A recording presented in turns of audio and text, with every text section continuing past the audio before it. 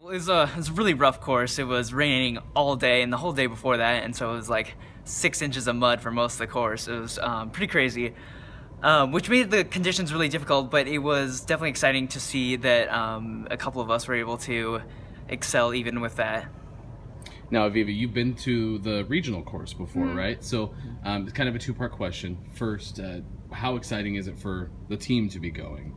And then what does the course present as far as a challenge? Well, it's definitely really exciting for the team. We worked really hard this season, and I think we still have a lot more in us that we haven't been able to prove yet. And in terms of the course at regionals, it'll be nice and warm, hopefully, so that's good. I like that course. It's very different. It's on the campus at Pomona and sort of all downhill one way and all uphill the next way. But it's not really hilly, and so it opens up some space for some fast times, which is exciting.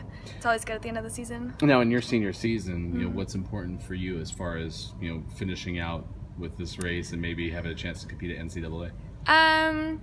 I'm not really looking forward towards NCAA. I think that might not be a really good goal for me, but I think just with my last race, just to go out and give it what I've got and have fun really is the main thing, and hope that my team does the same.